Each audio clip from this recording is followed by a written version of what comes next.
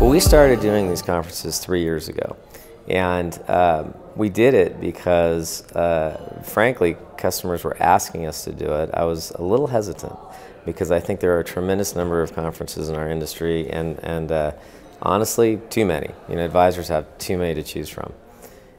And we've had huge success, and what the feedback, well, the goal of these conferences is simple. It's really geared directly to how to get the most out of their CRM, best practices, how to really implement and adopt things that will give them a return on their investment.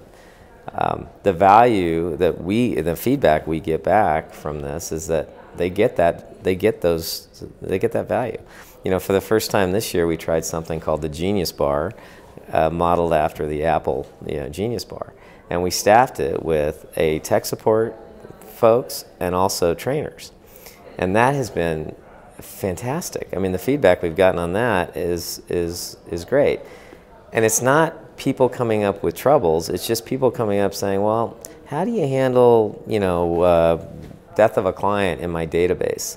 And these things sound so simple, but there are a lot of moving parts to this. You know, how do you, for example, death of a client?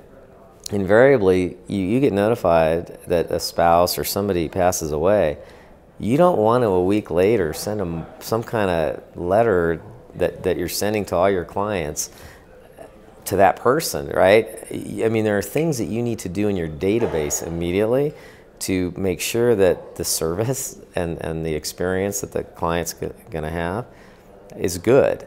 So we have all these best practices, and this is what we talk about here, and this is what we present at this conference.